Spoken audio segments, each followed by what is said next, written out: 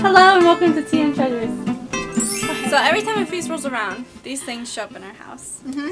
Tell us a little bit about them. These are feast posters that I've made, and I've made almost a poster for every feast except for a few, which I'm still trying to finish. But this is an example. This is a Shavuot one, and this is a Yom Teruah one. I have all the fall feasts and most of the spring feasts done.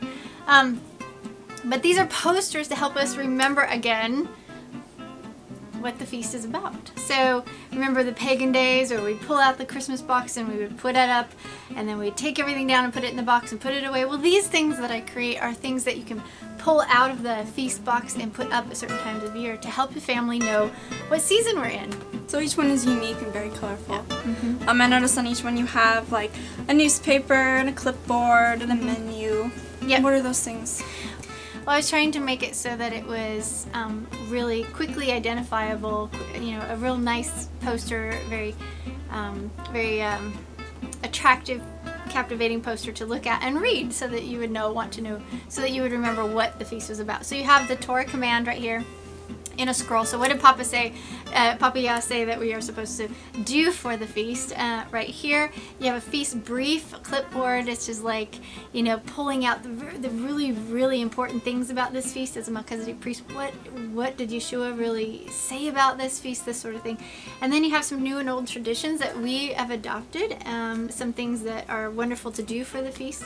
You have a save the date poster to remember what day this feast is on. You also have Messianic news or Melchizedek news newspaper that tells, you know, has a little bit of a story, part of the story of the feast, you know.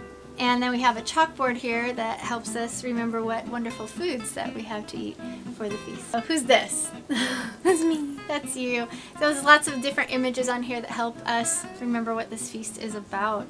I just love these. These are so pretty. They're on foam core again, and you can hang them in your house. Yom Teruah. It's beautiful.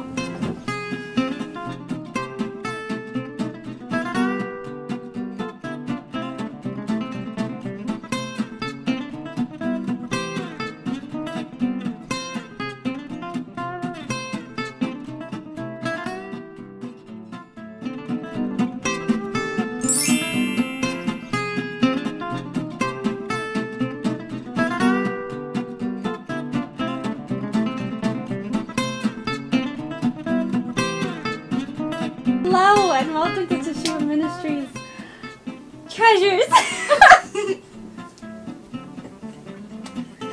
Oh, okay.